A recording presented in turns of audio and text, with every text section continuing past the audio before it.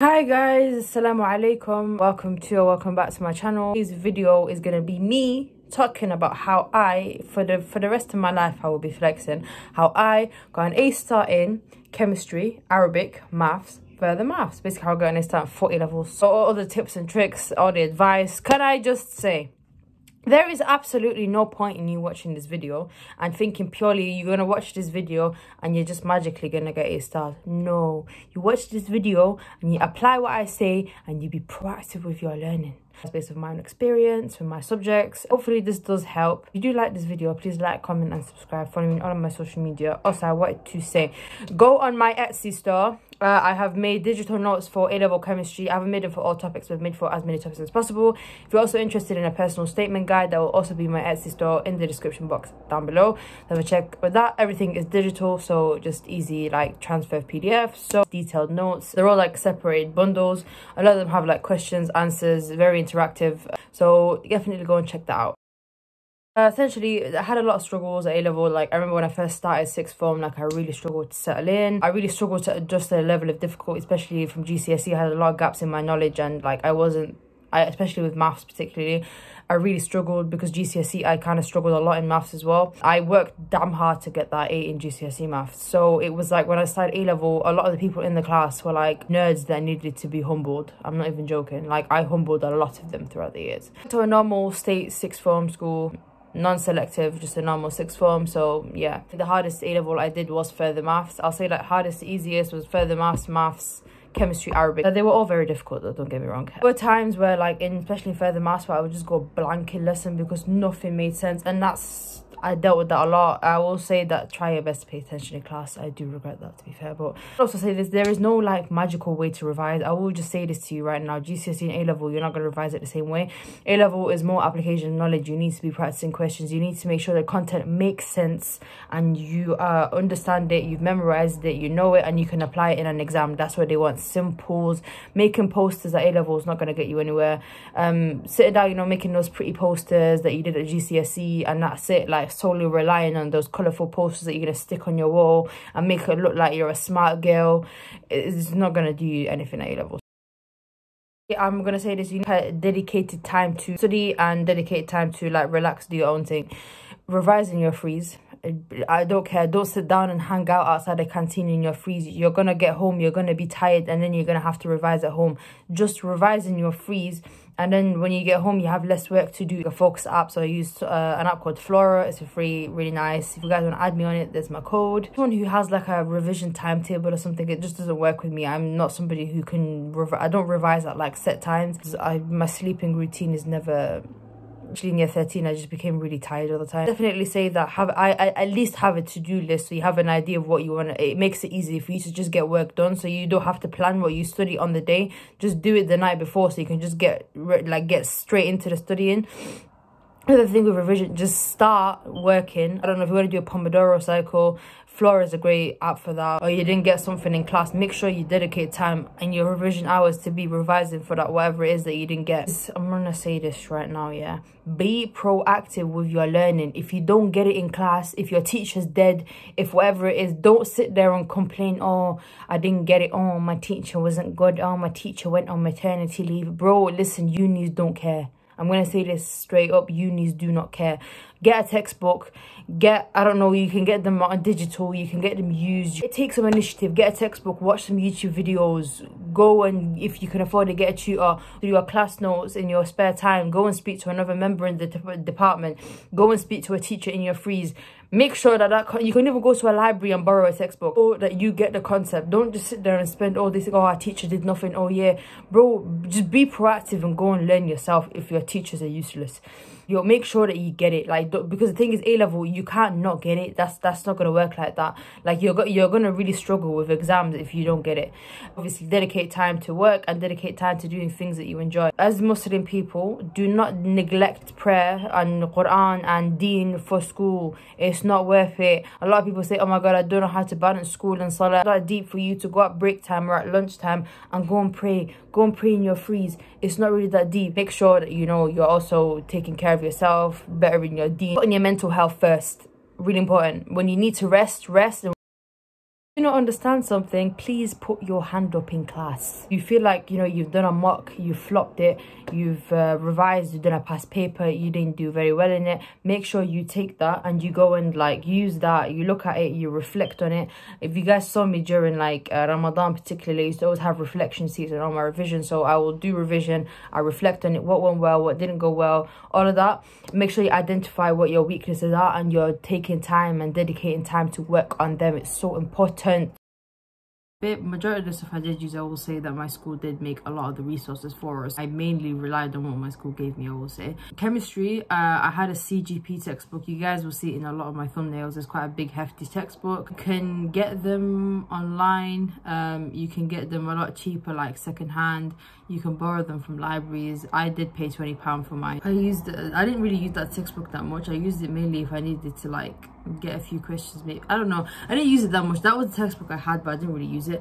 I also got a workbook with it as well. You know, I don't know, I used the workbook a bit, but also questions was physics and maths tutor. I used that website called Chem Sheets as well. My teacher sometimes gave it to us. I think you have to pay for it though. Yeah, it was definitely physics and maths tutor. It was a huge thing at A-level. All of the past papers, so I didn't do any other exam boards. I mainly did the OCR papers. I did all the new spec ones and then did all the old spec ones. Didn't have time to do other exam boards, so I kind of just focused on my one. I did AQA maths. I did OCR, by the way, chemistry. I did AQA maths. Math heavily relied on these textbooks, even though they are Excel textbooks. Maths is maths. The only difference really was just the statistics was a little bit different and the larger data set is different, but the maths is the mechanics pure and most of the stats is the same. Just made us booklets, so the booklets include questions in them and answers. Physics and maths tutor has good questions for chemistry, for maths as well. I think that was really it for maths. Just did a factorial questions, loads of past papers.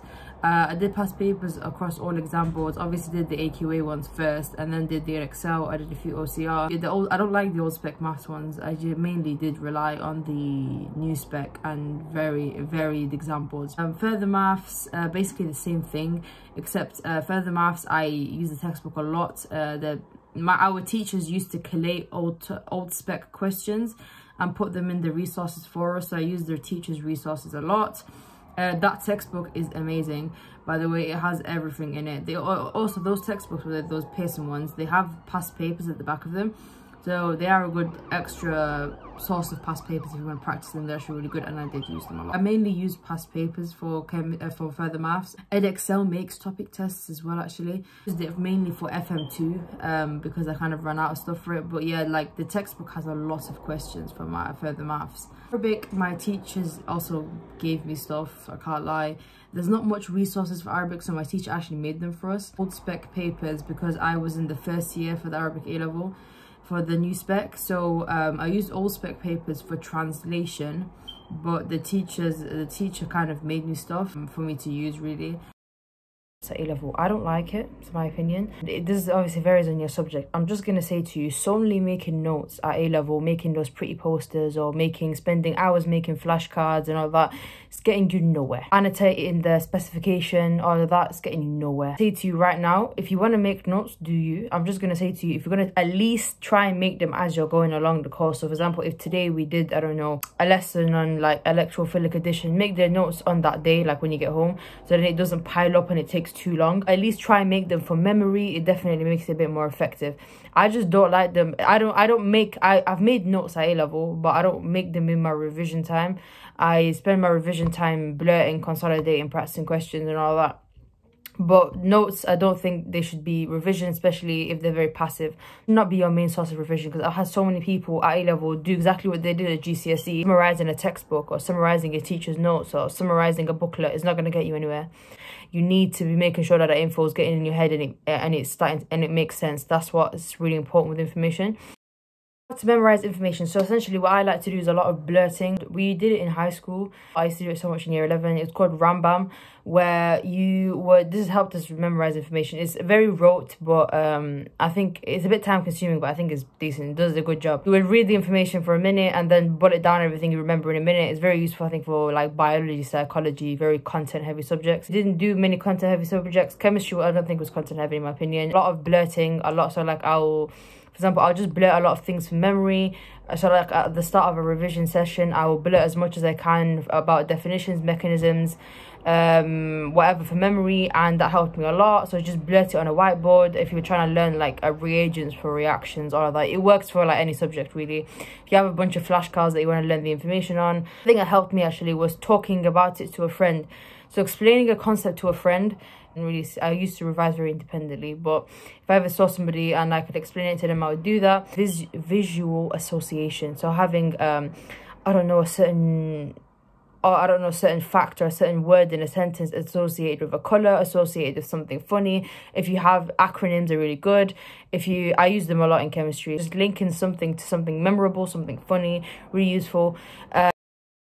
Not do past papers yet if you don't understand the content, because you're gonna struggle. Like if you don't know any mechanism in A-level chemistry, what's the point of doing an organic past paper? You're not gonna do well in it. So then don't do that to yourself. And plus, past papers are actually limited resources, an infinite amount of past papers, so you want to be smart of how you use them.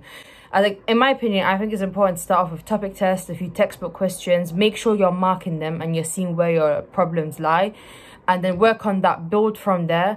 And what I used to do throughout like year 12 and year 13, I did a lot of topic tests, and then towards the end of the year when I'd finished like all the content for that year, and then I'd do like an AS paper, an A2 paper, you get what I mean?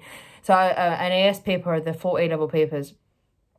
Those topic tests, make sure you're marking them, so you know you're reflecting on where you went wrong and applying that into your next session of revision. Start off open book if you want to familiarize yourself with concepts, look at a worked example and then practice a question. All of that, that's okay, but don't solely rely on that. You need to be practicing timed conditions, closed book. I used to use Flora to have a timer and just did it like that. Make sure you're learning to read questions properly, not make silly mistakes. And one thing that helped me a lot was having highlighters in exams, because when you're in a stressful time situation, color attracts my attention to words. An exam in the morning when I'm like I haven't slept very well, or I'm a bit stressed out, color attracting my attention to words definitely helped me like not miss keywords and make silly mistakes. You know, if you do have essays, you do make a little plan before you write something. Don't just launch into it. Question is like a bit long. Sure, you identify compounds I to Z. Write reactions for the formation, state the colors of the ions, and also explain why blah blah blah blah. What I used to do is highlight one of them at a time and tick them every time I did each one of those. Calculate the number of moles of whatever formed. Make sure you tick each one as you go along so you don't miss any points and miss any marks. I'm planning not to rush a lot. Like obviously work at a decent pace, but don't rush. That's why practicing closed book and learning to read questions properly is a very important thing. And I did that 3 months before my A-level exams. I spent 3 months learning how to read questions properly. This is your spec first. Like for example, like Arabic A-level, I used to practice so many old spec papers. I did the new one first and then did the old ones, especially for like translations and stuff like that. I just want to see the amount of exam practice I did for my A-levels is mental. I'm not joking. You need to put the hours in to do well at A-level. There's no two ways about it. So I've got A-level on here, and here's, let's say we'll do chemistry. So here's a bit of stuff here. Have a look at, let's say, inorganic and physical. Inorganic and physical is where the stuff is. All of this. By the way, this is not just it. I did this. I did all of these past papers. Every single one of these. New spec, old spec. Not just it. I did a lot of paper stuff, which obviously I threw in the bin because I don't want it. This is just inorganic and physical. So yeah, as you can see, you need to put some work in to do well at A-level. It's not, you can't solely rely on attending lessons and that's it. Reflection is so important. At the end of every single revision session, I know I've said this 10 times in this video, you need to reflect. You need to see where you went wrong, what you're scoring in your past papers, why you're not doing well. And if you, let's say, did a paper on physical chemistry and you've noticed that you're doing really bad in acids, bases and buffers and enthalpy, lattice enthalpy, go and revise those topics and get better at it. So then when you do another past paper, for me, I literally spent the 2 months before A-levels revising physical chemistry and inorganic chemistry like a madman. I'm not even joking. I was good at organic, so I spent most of my time doing physical and inorganic. I did every single paper from 2010 to 2021, and I nailed it, so then I can do well in my real A-level. That's the whole point in this. You need to make progress. If you're flopping your mocks, why are you flopping your mocks? Reflect.